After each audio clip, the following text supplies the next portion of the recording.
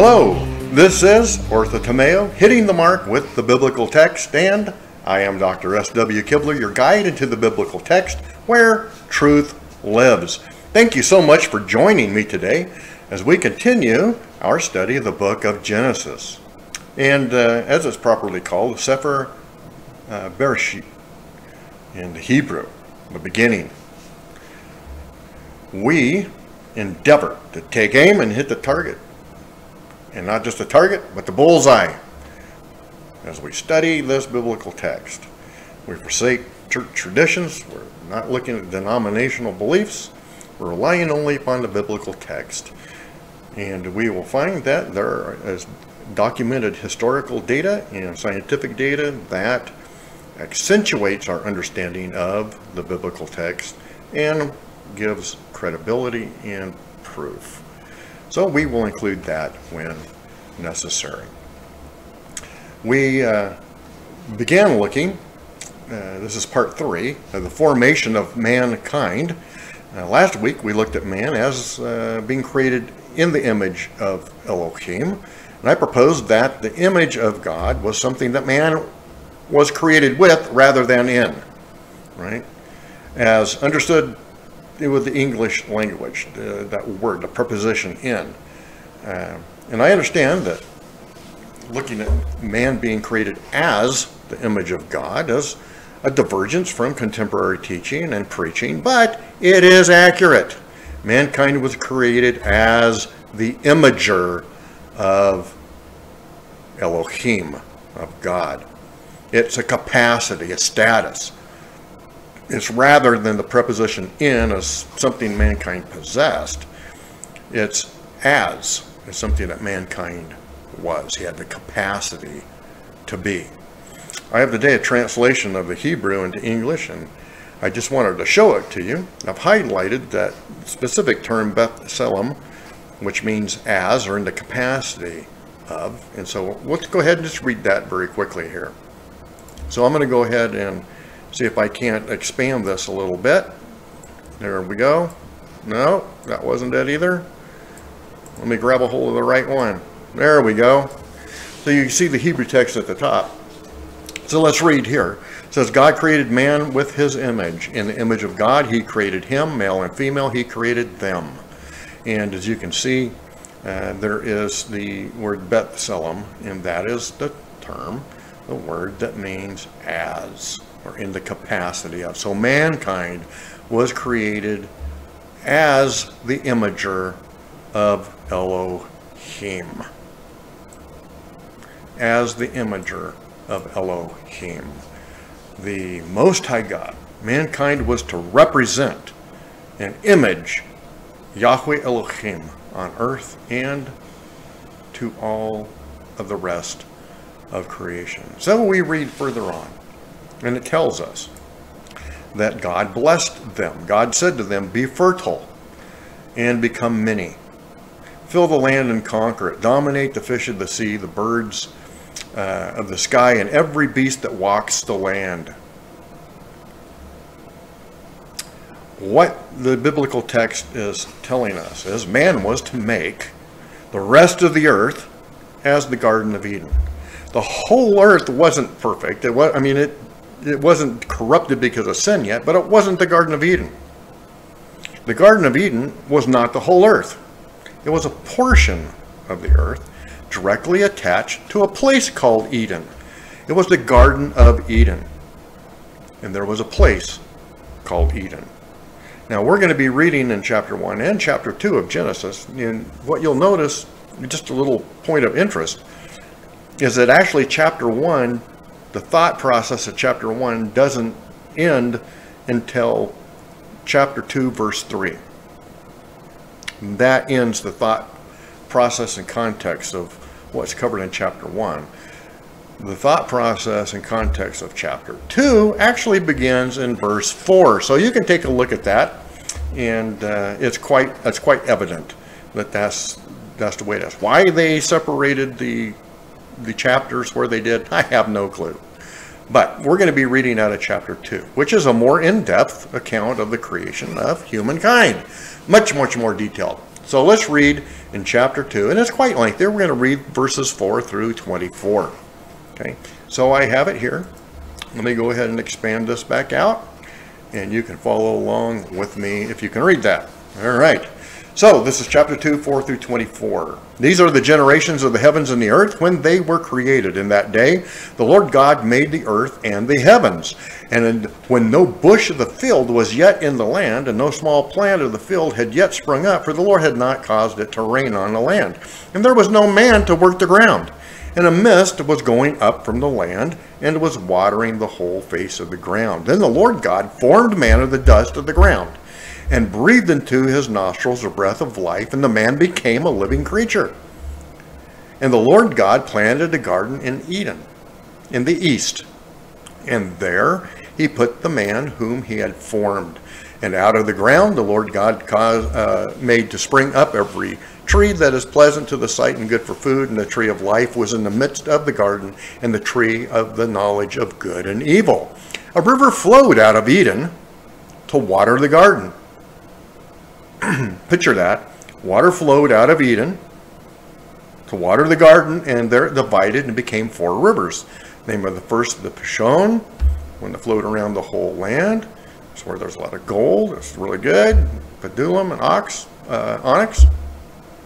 And then the name of the second river is Gihon, and it was the one that flowed around the whole land of Cush. The name of the third is the Tigris, flows east of Assyria, and the fourth river is the Euphrates. The Lord God took the man and put him in the garden to work it and to keep it. That is to protect its integrity.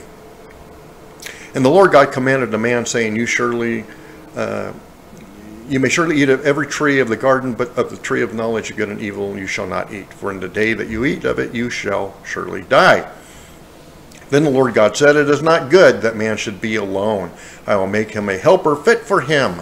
Now out of the ground the Lord God had formed every beast of the field and every bird of the heavens, and brought them to the man to see what he would call them. And whatever the man called every living thing, that was its name. The man gave names to all the livestock, and to the birds of the heavens, and to every beast of the field. But for Adam there was not found a helper fit for him. So the Lord God caused a sleep to fall upon man, and while he slept he took one of his ribs and closed up its place with flesh. And that rib that the Lord God had taken from the man, he made into a woman and brought her to the man. And then the man said, This at last is bone of my bones and flesh of my flesh. She shall be called woman, because she was taken out of man. Therefore a man shall leave his father and his mother, and hold fast to his wife, and they shall become one flesh. So we want to look at this, about this garden. We're going to spend some time on the garden, because it's really important. And it's going to make a big difference as we go through the rest of the Bible. Okay? So let's look at this place that Yahweh created specifically for mankind to initially live, and that mankind was to expand to the rest of the earth. Eden means pleasure in Hebrew. Eden was a place, and the garden was located on the east side of Eden. It's important for us to understand, to grasp this context that we find in the biblical text. Now, I have a house, and I have some property, and I have a garden. Like many of you who might raise plants, I have a garden. It's outside my house. And it's specifically watered, specially watered. I have water specially there for the garden to water it. And I specifically planted certain vegetables and fruits in that garden for food. The garden is not part of my house. And my garden really is located on the east side of my house. Nearly every day I walk out, go out of my house, and I go into my garden through the gate. I have, right? It's a really nice place. I have a fence around it. Right?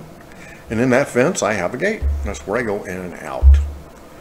My garden is a designated place that has parameters. Right? Fence. So big, entrance and exit, and a water supply for the plants. Now, you have a garden, you know that it has parameters. It may have a fence around it. You may have a gate. And you might have even visualized what my garden might look like. But if you can see that and understand what I've been talking about, my own garden, then we can apply that to what the biblical text is saying about the Garden of Eden. The Garden of Eden was a garden located outside of what is called Eden.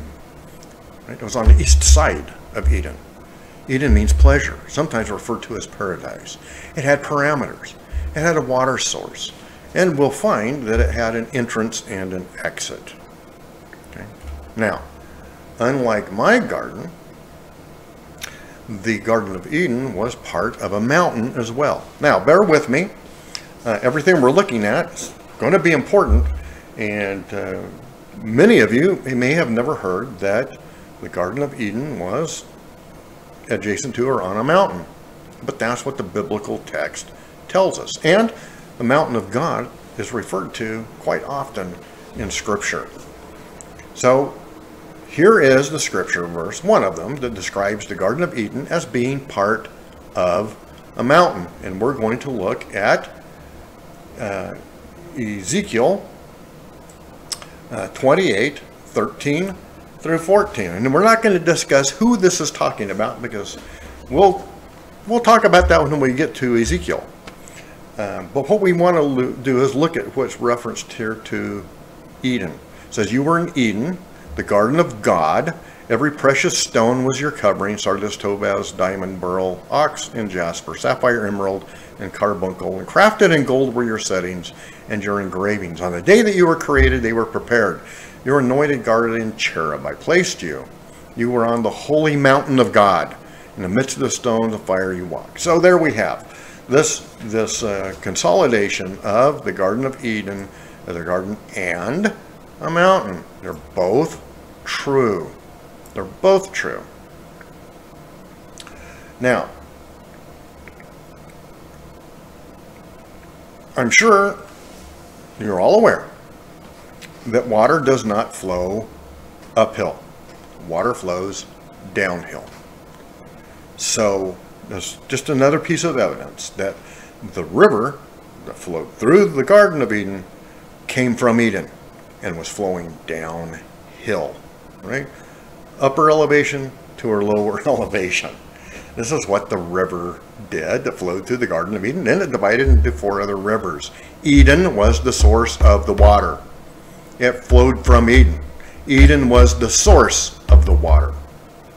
Okay, so you can kind of picture that: the mountain, the source of water, the river flowing downhill, down elevation, and going through what is called the Garden of Eden. So now we're going to look at this a little closer: the Garden of Eden and the holy mountain of God.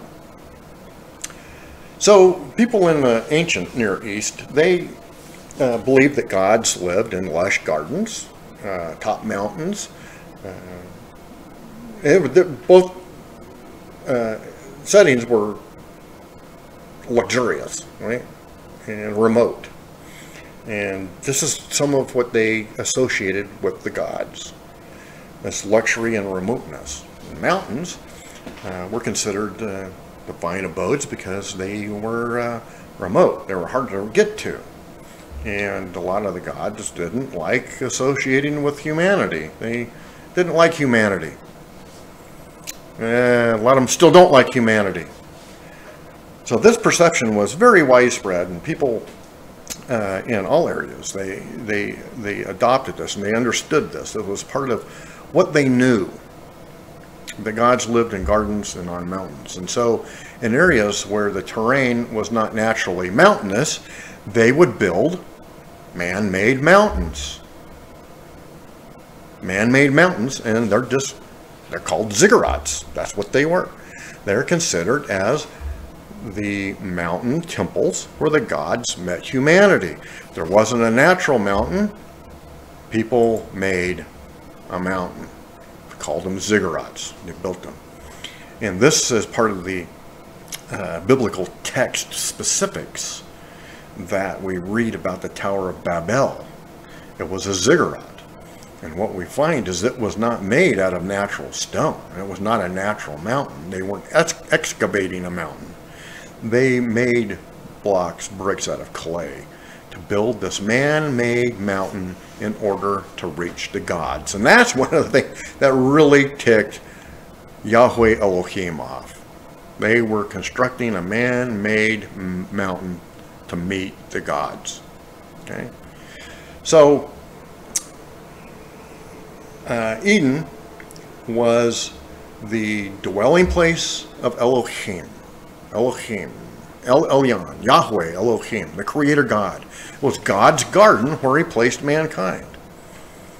Just like I have a house here and there's a garden outside, God's abode was in Eden, and he placed a garden in the east of Eden. And the river flowed into it, and it had parameters. And as I mentioned, we'll find out that it had an entrance. And we'll read about that in chapter 3. But in Genesis 2:8, we read, "And the Lord God planted a garden in Eden, in the east, and there he put the man whom he had formed." Man was formed, created outside of the Garden of Eden. He was not made, created inside the Garden of Eden. He was made outside of the Garden of Eden. Then God placed the man inside the garden.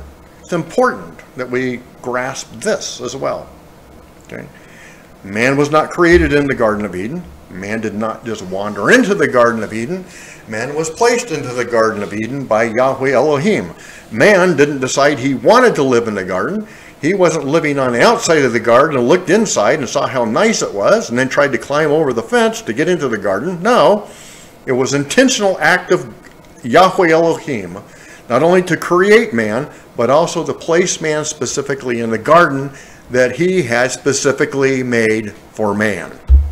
Everything was specific. Everything was intentional. This garden was adjacent to Yahweh Elohim's abode, the mountain of God. Yahweh Elohim intended for mankind to be close to him. That's what God wanted. That's what Elohim wanted. He intended for man to be close to him and associate with him. This was part of God's plan, purpose. His intention for mankind was to have this type of relationship and fellowship. This is what God is doing. He's looking at building this family. He's creator God, and he has this family of Adam and Eve, and he tells them, be fruitful, right? Be fertile. Go make more family. And then this garden of perfection, spread it around the earth till it envelopes and encompasses the whole earth. That's what God wanted, this intimate family relationship. Yahweh Elohim intended for mankind to be so close and to have that kind of association with him. And that's related to mankind being created in the image of Elohim, right? Mankind knew Yahweh Elohim, knew God, creator God, knew him in a very close way, very intimate way, in a family way. And we read in verse 28 of chapter 1, it says, "And God blessed them and said to them, be fruitful, multiply, fill the earth, subdue it." Right? That means have dominion over, subdue it, spread this perfection around. Not only the perfection that humanity was created in, but also the perfection of the rest of creation. And that's part of what they were to protect it, right? To oversee it, to make sure that it didn't change, because it was made in perfection. Right? So now this is God's plan for humanity. Elohim, Yahweh Elohim's intention was for mankind to expand this perfection, this garden, to eventually cover the earth. The place of pleasure and perfection was to increase until it enveloped the whole earth.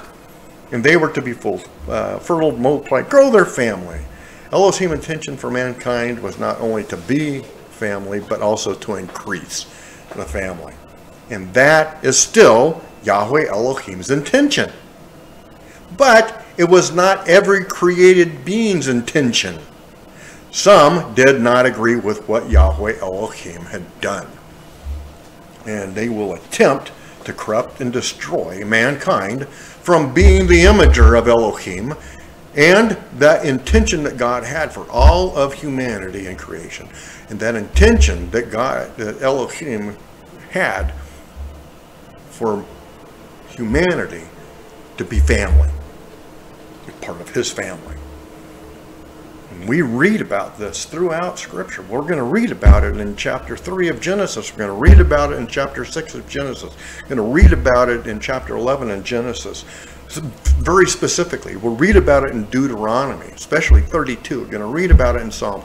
We're going to see the historical, the history play out of these entities trying to destroy what God had done and trying to devastate God's intentions.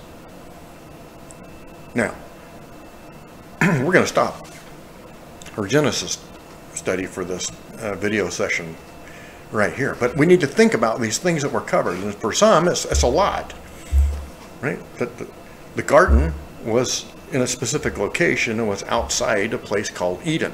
It was the Garden of Eden. Eden means pleasure. That's paradise. And Eden was on a mountain. And the river flowed down a mountain and through the garden. And that mountain was the holy mountain of God. That was God's abode. We read a little bit later that God walked in the garden. He was there. God dwelt on earth. We know him as Yahweh, Yahweh Elohim, Yeshua. Some of you better known as Jesus, Jesus the Christ.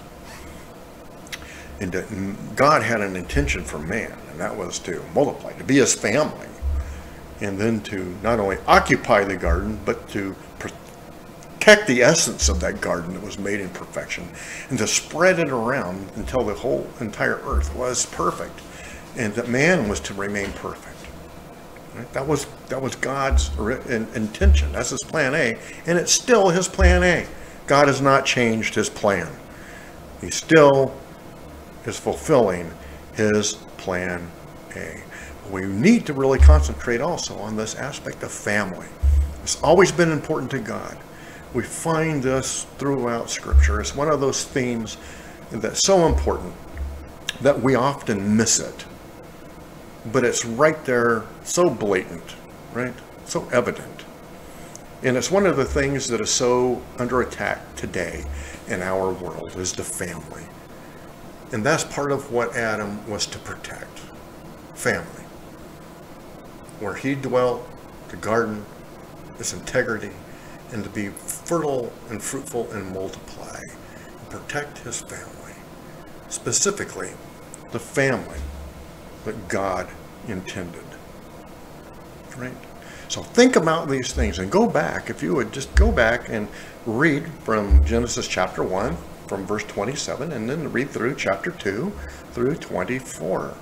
And just think about these things, because it's going to make a lot of sense, and it's going to be really important as we go. And remember that there are these other gods. We've talked about them, that plural aspect of the term Elohim. And they're going to be better, well-defined, as we have mentioned before, as the sons of God, or these extraterrestrial divine beings that we often term as angels. Not all of them agreed with God and what he was doing. And they're going to try to destroy God's intentions. Going to try to destroy humanity and destroy this creation. What I want us to do today, though, is think about family. And I want us to turn now to the New Testament, to the book of the Gospel of John. We're going to read one verse. It's in chapter 1, and it's verse 12. It says, "But all who did receive him," and that him is referring to Yahweh Elohim, also known as Yeshua or Jesus. But to all who did receive him, what happened? Those that believed in his name, what happened to them? What change came upon them? It says he gave the right to become his children. That's a statement of family. He gave the right to become children of God. There's a very deep meaning. It's very spiritual, right? But it's very intentional. That God wants his family. It's one of his original intentions for humanity. He wants his family. And Yahweh Elohim, Yeshua, is still desiring a family. And he is building his family one individual at a time.